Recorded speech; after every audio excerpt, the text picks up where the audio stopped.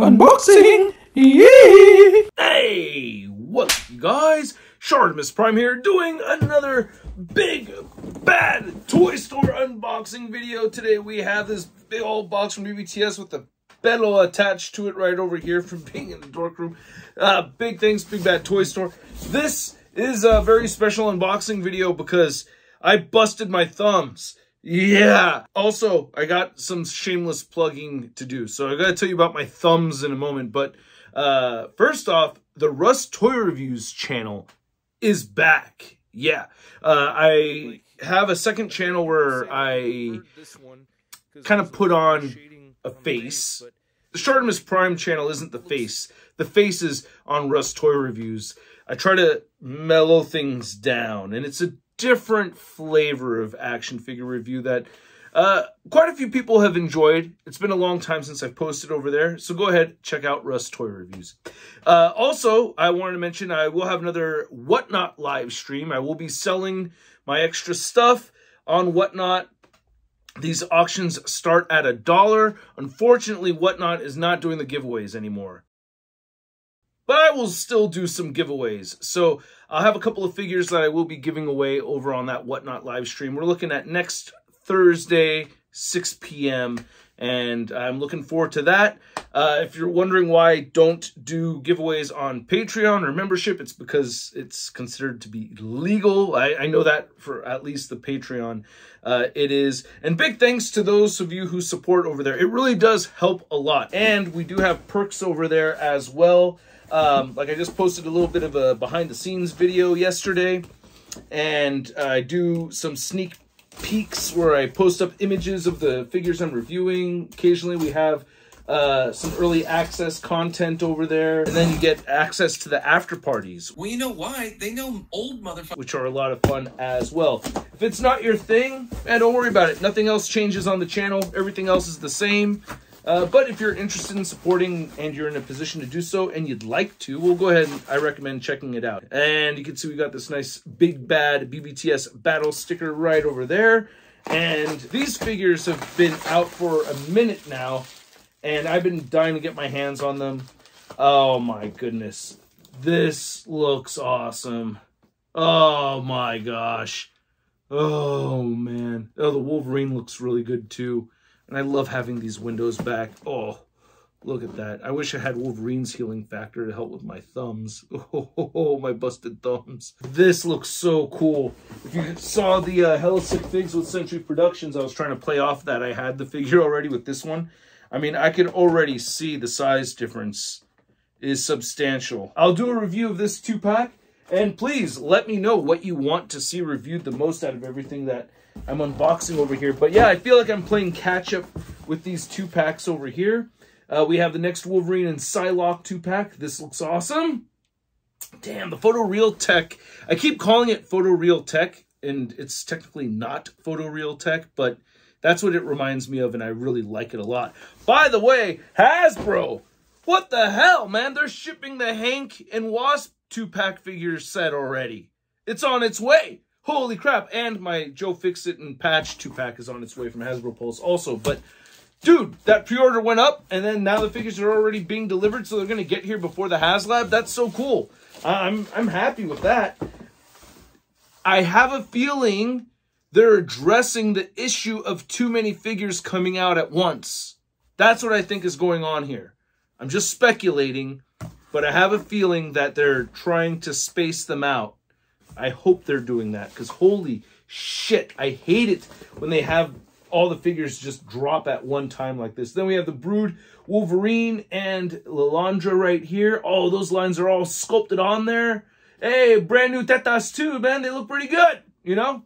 Not too small or anything like that, which I thought was so funny when I heard people complain about the She-Hulk, because I did not have that thought at all. I was like, oh, they look fine to me. I complained about the knuckles. That was my complaint with the She-Hulk. This looks great. Nice. All right. Now the Brood Wolverine, cool to have. Don't really need any of these actually, because I've got plenty of Wolverines, but I love Wolverine, and I am on an X-Men kick right now, like crazy. So Okay, now getting into some G.I. Joe Classified, we got the Iron Grenadiers Cobra Metalhead over here, and this looks sick. It's got the teardrop over here. Again, I don't know my Joe too well, but holy crap, I love this toy line. I've mentioned it so many times. I've been wanting this toy line forever, and they are just absolutely crushing it. I'm still reading my G.I. Joe comics, though. I am getting myself more familiar with the books. Holy crap. Okay, let's get all the G.I. Joes out of here. Oh, this Scarlet looks perfect. Oh, this Scarlet looks so good. Yes. Oh, man, this is the Scarlet we should have gotten the first time. Hell yeah. I wish she had a helmet, though. Does she have a helmet? She needs a helmet. In the comics, she'll wear a helmet. I wish she had a helmet. But I guess it's more like cartoon version. Damn, the artwork looks really good over here, too. Well, some of the coloring lines could be smoother, but still, I think this looks awesome. Great looking Scarlet figure. I was thinking about getting Recondo, but I did not get Recondo. Duke looks awesome. Reminds me of Comic Duke. I feel like this is what they should have done the first time. Like that first wave, but, you know, they've been adjusting. It's like they heard the feedback right away with that wave 1. And they started making changes to him. I might get Recondo if I see him out in the wild. I try not to double up too much on figures that I already... what did I do? God damn it. Look, I love this figure so damn much I had to get 2. I love this Wolverine figure. To me, right now, it is the best Wolverine figure. Definitely the best Marvel Legends Wolverine figure in my collection. He's right next to the Mezco, Tiger Stripe, Sentinel Deluxe one, and the Mafex Brown suit. Those are my top 3 Wolverine figures in my collection at the moment.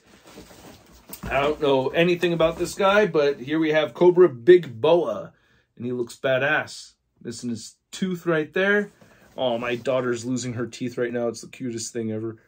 But yeah, this guy looks sick. Dude, so many cool figures.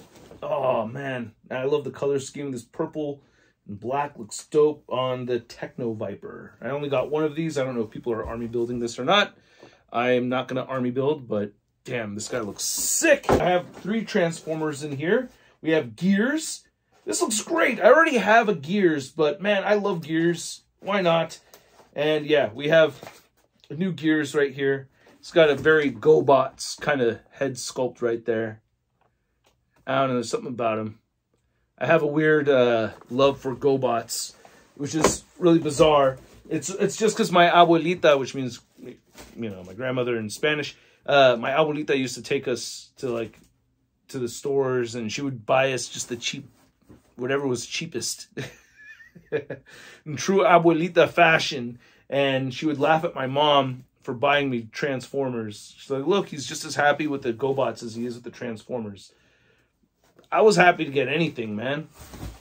Not that we grew up, you know, in a rough life or anything, but still, my parents taught us, you know, you gotta do, you know, some chores or whatever if you want some toys. So just getting gifted toys like that, you know, is a big deal.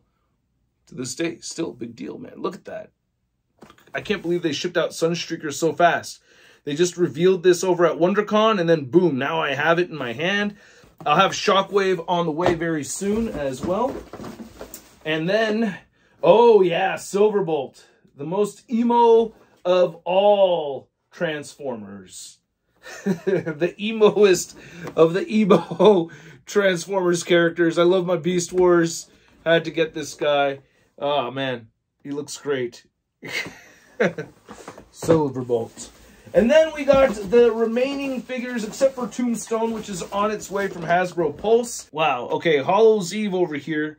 I just had to give myself a second to look at these masks. She looks cool. Can't see those masks too well. Can't see anything too well. My lens is a little bit blurry because I keep a sticker on it and I try to clean it, but sometimes I don't clean it so well. My bad. And then we have the 2 other Spider-Man. So Spider-Shot and Last Stand Spider-Man. Is this the Ezekiel Spider-Man? Nope. Caught outside of time, Peter Parker sees a potential future in which... Okay. I thought this was an Ezekiel... I thought one of these was an Ezekiel or a Ben Parker Spider-Man, but neither are that. I thought this was supposed to be Ezekiel or something, but no. So here we go. Last Stand Spider-Man. And then we also have Spider Shot, which I'm not really too familiar with either of these Spider-Men. I have been reading a little bit more of the newer books, though. I really love Dan Slott's writing, and I'm currently reading the Fantastic Four story that has Spider-Man and Wolverine in it. So I've read the first 2 issues of that storyline. So far, Valeria and Franklin just used image inducers to look like Hulk and Ghost Rider. So far, it's just been like the old new Fantastic Four instead of the new Fantastic Four, but it made me happy to see. I was like, oh, okay, cool, they're back. Oh, okay, image inducers. But anyway, hope you guys enjoyed this video.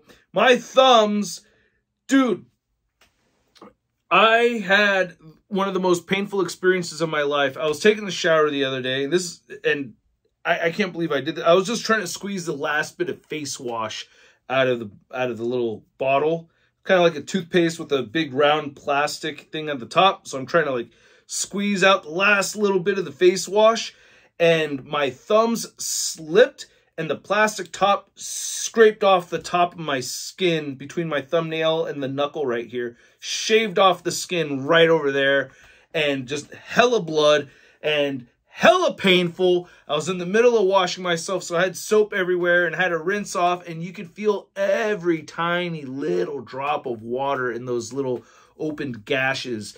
Dude, it's gnarly. So, yeah, expect a lot of bandaged thumb reviews in the future because I hurt the hell out of my thumbs. And go ahead, make all the jokes you want, you know, because, yeah, one of my students, Original Gangsta, he was like, oh, so now you're going to just play drums like this from now on? Charlita One says, like, so now when we do it, is it going to be, you're just going to be like that the whole time? I'm like, all right, shut up. Everybody, I'll be fine. But go ahead and tear into some thumb jokes because while you can, because they hurt like hell. It's tricky playing drums like this, and it's just tricky doing anything when you have torn up thumbs because you use your thumbs a lot. Every time I wash my hands, it hurts like hell. But anyway, it'll get better. Such a stupid thing. I'm going to go buy some face wash. New face wash anyway. Thanks so much for watching, you guys. Hit the thumbs up button if you like this video. Hit that subscribe button. Appreciate all your guys' support in any way you support this content. And I will catch you guys later. Peace. Hey, new ShartimusPrime videos. Hey, you should click one. Yeah, click on one of them. Or subscribe if you haven't. Your face, a simple shot. Your face.